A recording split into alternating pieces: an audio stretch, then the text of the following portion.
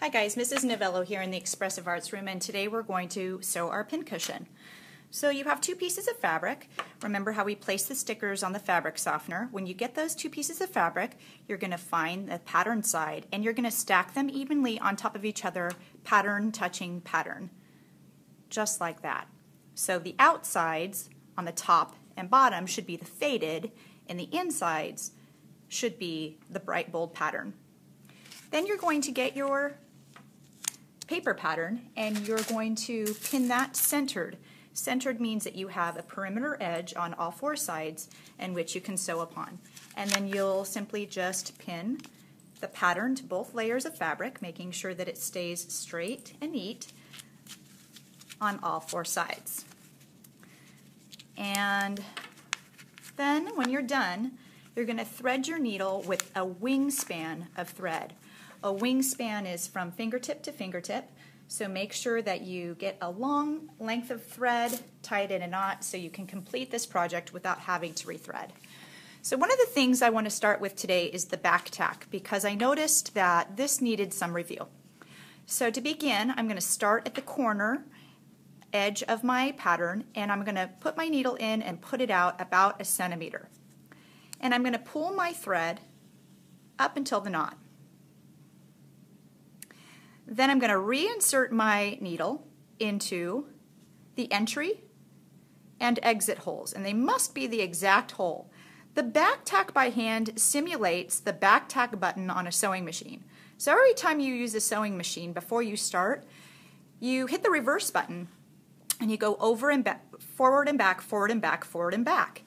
And that's the way a sewing machine creates a back tack, securing the stitches. But by hand, this is how we do it. So I've created a stitch, and now I'm going in and out of those same entry holes to make a second stitch over the existing one. And then for my final stitch, which is the third, I'm going in and out those entry and exit holes, and then on the third stitch I pull tight, like that.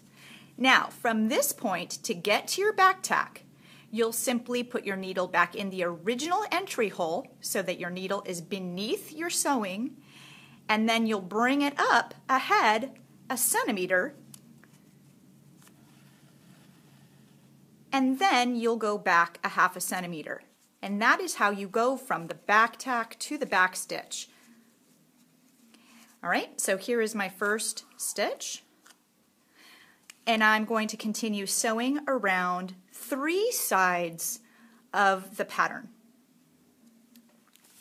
When I'm done sewing 3 sides of the pattern, so here's my original back tack here, I back stitched 3 sides, and now I'm at the end. I have to end with a back tack too. This is how I do it. So my needle is going through my fabric to finish my last back stitch. Then I'm going to reverse, and I'm going to go back into the original exit hole and through my last stitch entry hole. And when I do that and pull, I create a stitch. So then I'm simply just going to go back in and out those holes twice, 3 times a back tack. Awesome. Okay, so from here I'm going to cut off my thread, remove my pattern,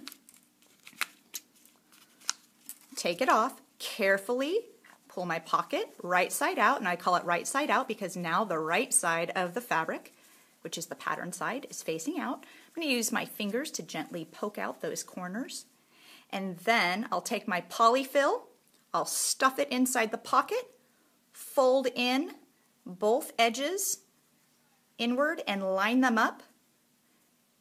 Once the polyfill is inside, keep those pinched.